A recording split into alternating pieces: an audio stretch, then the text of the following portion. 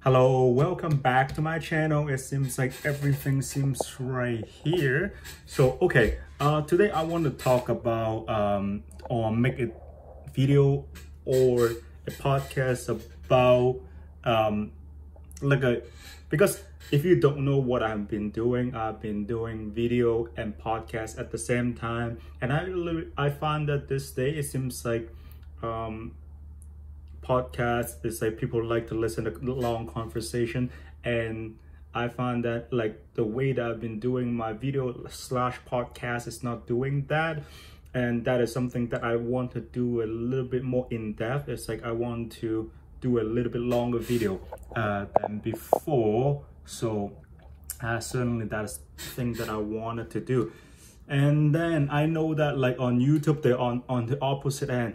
While on YouTube they're trying to make shorts anyway. As far as I know, shorts are only available in India and America. Most of the people who are outside of India or America, they won't be able to use shorts. You know, obviously, YouTube is like trying to make short as the thing that they copy TikTok. It's just like the same thing that Instagram have copied Snapchat, so they could knock them out and stuff like that. So the format of my podcast and my YouTube video probably would be a little bit more like solo cast at first. At this moment I only have myself, so I couldn't be able to find enough people to work for me, or I couldn't pay someone to work for me so I can book guests and local business owner and stuff like that. Those are all the things that I wanted to do in the future. I mean, I just wanted to know about other business people in Toronto area, so or like in Canada or in North America or even the world. I just love to know more business people and to know you guys and stuff like that. That's the main purpose of this like video or like podcast. So more on, so I would try to pitch my channel. Why is it different than most of the business or reseller on Amazon that you will see? Because most of the reseller, most of the Amazon selling on the internet, they tell you what to do. They basically tell you do this and do that. It's more like a salesperson. It's like if you give me $5,000 and I would be able to guarantee you the result and stuff like that. And I think most of the things in life is not guaranteed, so I don't think it's a good idea to tell you do ABC or and 1, 2, 3 steps like this, because it's always depends on many situations, on many different things, right? So even if I tell you all the different videos that I have in the past, like not selling book is a bad idea. I mean, selling book is a bad idea, it ruin your business life. It also depends, right? If you can like absolutely like living off the street, you don't have any money, maybe book is a good idea, because a books tend to be very heavy. People just don't like them. People want to throw them away and stuff like that. You can find some like charge to sell, you know, that's a good way to sell it. And versus you get some like used toys, you still have to like, you can get it, but you need to make it a very good condition before you can sell it on Amazon, right? A book, you know, when they use it, they know a used book, you can grade them and say good or bad, that's okay. People really like whatever, as long as a book that readable, right? They understand used book is like come with all sort of situation, and book people kind of tend to understandable about the book as long as they get the thing that they want. So given said that, let's get to the topic that I want to talk about today, which is why engineer make a good businessman.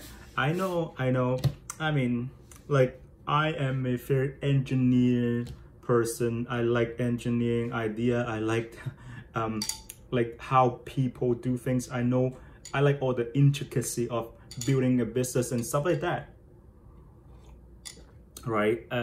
I don't think that it had been talked enough. And like I go back to my earlier point saying that most of the business tend to tell you what to do instead of telling you what to think about, how to make decision, and how can you potentially use that logic to navigate on different situation, right? So I do think that is a problem, and I do want to fix it. So as this podcast title, Why Engineer Make a Good Businessman, is meant to do this. So let's talk about the similarity, right? So business people, they have to solve problem. That the first of all, if you want to have a business, you do need to solve a problem of your customer. Like, for example, Uber, right? If you, a very simple idea, which is that if you live in North America, not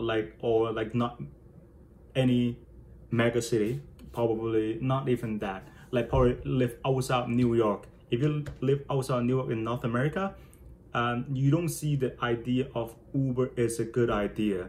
Because before Uber happened, you can see taxi everywhere, and that's a unique thing about the New York City. I'm personally from Hong Kong, so I understand that Hong Kong is also taxi everywhere, right? So that's why it's still not very popular, or the government banned it.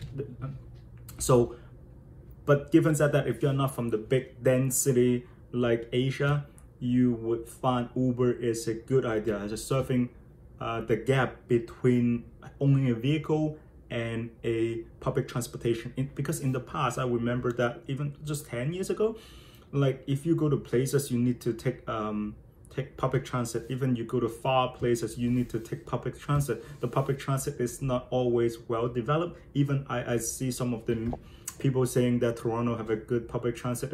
That isn't true. If anyone tell you that, that's definitely not true. They either never visit Asia or they never visit Europe. If they visit those two places, they would know that we sucks anyway. And so what it means is that, like, if you go to some places that between the stop of the bus stop, you need to either walk to there, or you need to basically like no way you can get there, or it take a extra time, right? So the idea of owning a piece of a vehicle, which is like, I mean, you can argue that before Uber happened, you can call taxi, exactly, right? But if you live outside, like downtown core in Toronto, you won't be able to get a taxi, because even if you call that, I mean, in the old day, you need to pick up a telephone and then you need to call someone, and someone would pick it up on the other end, and you can talk to them, and then they would promise time they would come. But the problem with that, because like you are far away from where they commonly make money, and they don't charge you any special rate for coming to your place. Either sometimes they take forever for them to come, or they never show up, or anything like that. So it's never reliable, especially in, I hear so many people say that, especially in the winter time, maybe they want to call a taxi in some nowhere, and they couldn't walk home, you know, the taxi just won't show up. It's just because that, like, it didn't worth it, right? And you can say it's a technology problem, but most importantly, it's more about the problem of not be able to serve the customer in the middle. Like I said, not owning a vehicle and just go to the places those buses or like won't go, or between the stop or the time, or outside of the service time. Those are the things that the customer would definitely benefit, right? So it's like serving a customer. So as an engineer, like go back, serving a customer, when you're serving a customer, you are solving a problem for them. So what is the best solution of solving a problem? You can have a few different ways. You can use mathematics, you can have different modeling, but like most of them, if you are redesign whole process for someone to use it, it's called engineering something, right? That's why they're called social engineering. That's why they call financial engineering. That's why they call all sort of engineering. Basically, engineering is the way of practice to establish a whole process for people to do things. If you're a business owner, if you are an entrepreneur, I mean, I kind of find that business is kind of confusing concept when you talk to different people. People have different idea what business is, because I would talk about as a government, and business is more like if you make money and then like you buy something and then you make money and you serve someone. That is like technical business. So even if you're a teller, you kind of like a businessman especially if you're in a acquisition or the investment firm, you're definitely a businessman. But I don't think it's a very good way to look at it, because those are people are just a gear of the whole process, right?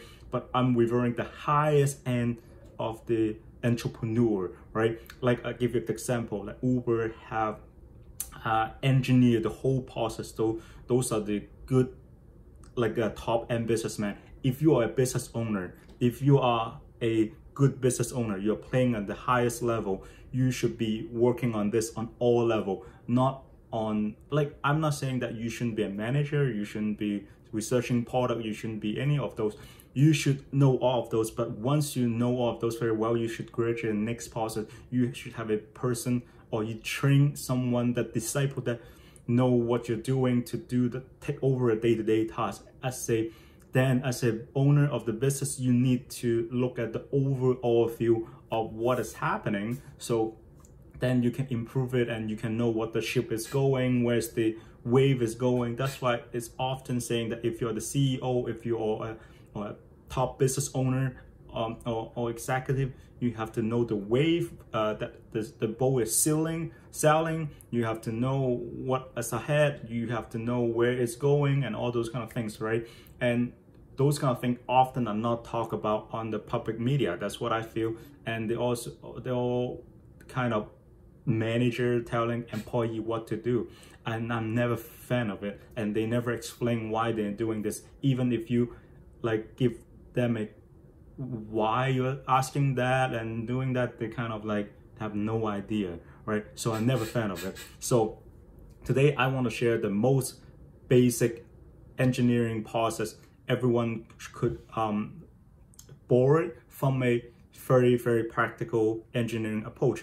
So what engineers do is that they usually do to break down a lot of the complicated process into very simple things. Like you can see the rocket that behind me, which I love. And if you don't know about this rocket, this is called Apollo 11, which is the one that actually sent human to the moon. And it have the moon lander, and Neil Armstrong and Buzz Aldrin was on this like Apollo 11.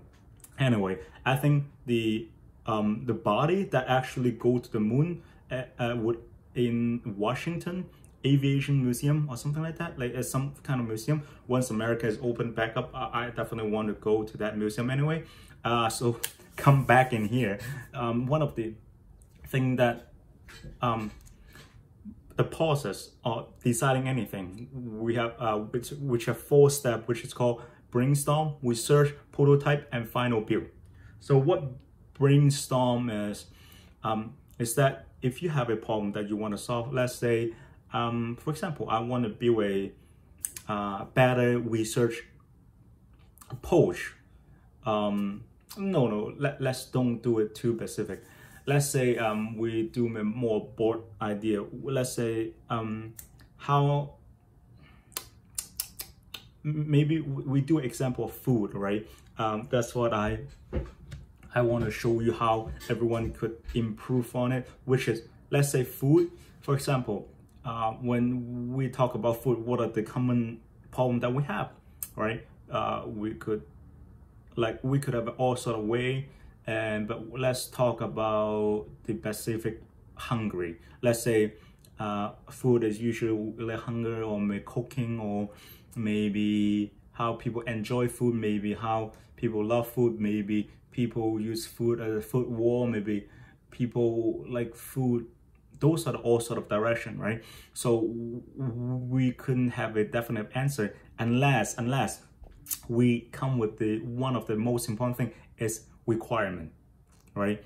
So if you want to make anything in the brainstorm stage, first of all, you need to care about it. You care about enough to think through it. That is one of the things that engineer need to do. So that's why you see Elon Musk, like he always talk about the project that he love about, he want to care about. That's why he say if something is very unlikely, but if you care enough, you would do it. It's the same thing. If you don't care about the project, you won't be able to investigate or spend time to build that process, right? So it's the same thing. If you are not person that love business, it's very, very hard for you to use this approach. If you think about business, it's about money in, money out, it's just, and you don't really care about making a better process for your business, then probably this is not a video for you. This is not a podcast for you. That's what I think. Let me have a drink. All right. So if you do care, if you do come with a brainstorm, then you need to think about the requirement. What are the things that it need to have, or what are the things that we don't have to work on this problem? For example, maybe we talk about like again food.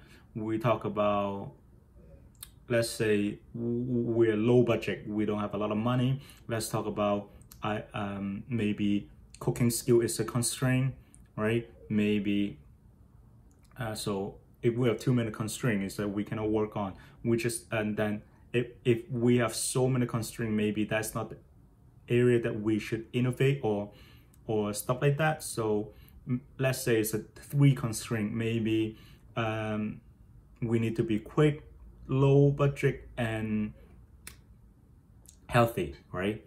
So what are the things that easily can fit this category, right?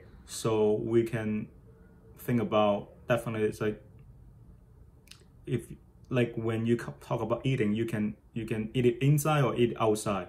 Definitely inside is a lot cheaper, so that is probably the direction that we are looking at. We could go the direction of going outside, could find some of the cheapest food that you can have, but probably won't fit the requirement of healthy, right?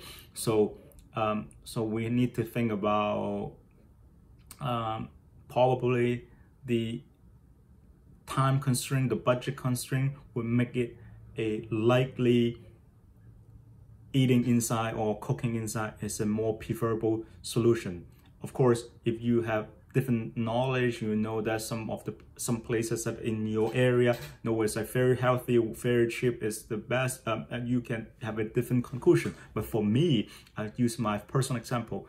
It is like definitely eating inside. Then when it's eating inside, then we can think about the next phase. It's called research phase. Research phase is that how long, I mean, you would, because of we're talking about time constraint, right? And we need healthy, right? And we need to talk about like the budget, right? So we talk about what are the best time constraint and what are so probably the food that it like a French cuisine probably is not the type that we're going with. Maybe we're going to instant thing. Maybe we're going to eat raw. Those are the different example, right? So that is something just off my head. And if you know more, you can start to Google it on different area. You can Google what are the things that can eat raw, what are the best type you can eat raw, what are the things that you can, what people eat raw, maybe what time meal prep that people do. Those are all of the possible solution. So let's follow me here. This is my solution. So healthy, what is healthy? Usually people talk about vegetable healthy, right? So let's say broccoli is healthy. People always talk about broccoli healthy. So we narrow it down, broccoli. Then when we talk about broccoli, how can we eat broccoli? Maybe we can steam them, maybe we can boil them, maybe we can eat them raw. So it's all 3 ways. You can also even go into nutrition, right? You can look at which way is more nutrition, and it's like lost the most, it would lose the least amount of nutrition while you're cooking it. And from my research in the past before, it's like eating it raw probably is the best, right? So if we pick the solution of eating it raw, it would be healthy, time-saving, and low budget. It seems like one of the very good solutions that we could have, and we can always we can explore more, but I don't have the time. Definitely you need to do the research and maybe eat raw, or maybe eat with benefit or not benefit, or eat what are the different way to eat raw, or maybe does it have any salad sauce can go with it, or maybe homemade salad sauce, all those kind of things, right? But I don't have the time to build the prototype here. If I do have the time, what I definitely do is like I will probably cook would make a prototype of like steamed vegetable with maybe soy sauce or sesame sauce, or steamed ones, spoiled one, and also raw, and come up with few different recipe for it. Once we have the recipe for all of those broccoli, I would kind of pick one, which is the one that I could eat more often, or eat time. I would time all the time that I have to prepare all those meals before I would be able to finish it, or how I would decide how often I can eat some cooking method, how often I could eat that, and also how often I could probably eat mixture of it. And then I could, how often I would get tired of broccoli, all these kind of things. Those are the things that I would come up with the different solution. Then I would give it a try for all those kind of things. So that is how engineer usually works when they think about things, right? So you can definitely borrow those examples to put it onto your business situations. For example, like I can give you a parallel example so you guys can understand it and realize that instead of me telling you what to do, you need to think about for yourself and come up with a personal solution, because no one can give you a personalized answer. They can give you data, but you need to make a decision yourself. Because you can see in my process of brainstorming, researching, I have all my preferences. I have all the things that I would willing to do, but you may not willing to do, right? So that's why I think it's like telling you right out what you should do and get to from point A to point B. It is not the best solution. So I need to teach you how to think. So let's say, for example, for my business example, for very specific, I am coming to the point that work sometime, I mean, definitely at this moment, it exceeds all my capacity to handle. But the thing is that because I have a wife, so she can help me out unpacking and wrapping stuff, so I will be able to still go back to the normal level of working and still doing a little bit YouTube video. That's why in the last 20 days I have been skipping some of the video. I supposed to make a lot more, and I developed the process using my engineering method to do it. But anyway, so the next step for me to scale my business, I definitely have to hire someone or beside me.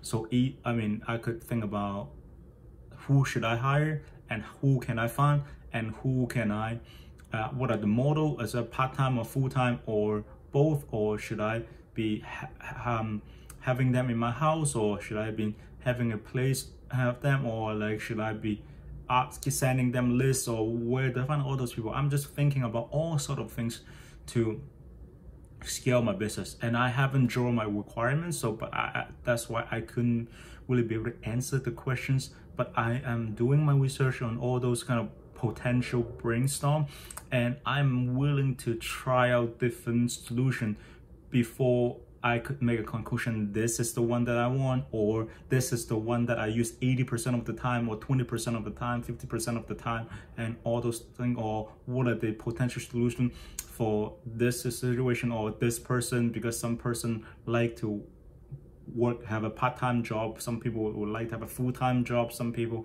would like to work remotely for me, and those kind of stuff, right? So I'm still looking at it, and like the example that I talked to you about, right? So I just think that like no one really tell you how to make a decision. I do think this is a very good way for anyone to make a solution without asking anyone, because all they need to ask is not how they should make a decision. What they should do is they should collect more data. They should understand more different model of people solving the problem, what are the things they're using and stuff like that. Once they know enough data, they could be able to like make up the decision. And that's go back to why I love to make YouTube video, because just you guys can potentially point me out a new direction, potentially give me a new insight on something that I'm missing, then I can make a decision on. So I'm planning to keep on doing this. Hopefully it would get a little bigger, so I could be able to reach out more audience and get more feedback on business solution. And I would read more books and go to different social events to listen to what other people do. You know, it's just a part of the process. But currently I can do it because it's like, of course, like everyone knows the COVID, and also I'm too busy and I don't even have time to read it. And I'm trying to fix this problem by getting up early. You know, if I don't have to pack at night into 1 o'clock, you know, if I do have the luxury of this, I would go to bed at 10 or 10:30, so I get up at 7, or I think 7. Yeah, 7, most likely. I went to bed at 12 last night and I get up at 7, you know. Anyway, hopefully I can get up early, go to bed early, then I can read more and get some new idea while working, probably listen to podcasts, so I could get new idea and stuff like that. That's how I learned so far. Hopefully you guys also learn tremendously how to scale your business, and hopefully you like this video and podcast. Talk to you guys next time.